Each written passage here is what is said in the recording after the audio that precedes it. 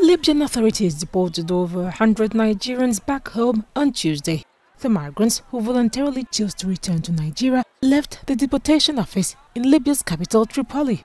A spokesman for the Libya Anti-Illegal Immigration Department detailed the conditions under which some of the women who did not have a legal right to reside in the North African nation were arrested.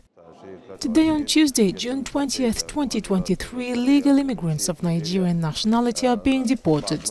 Some of them were arrested on public roads while practicing begging.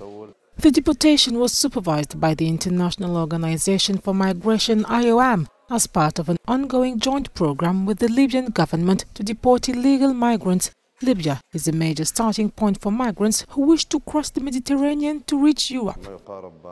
About 165 illegal immigrants were deported today in coordination with their embassy.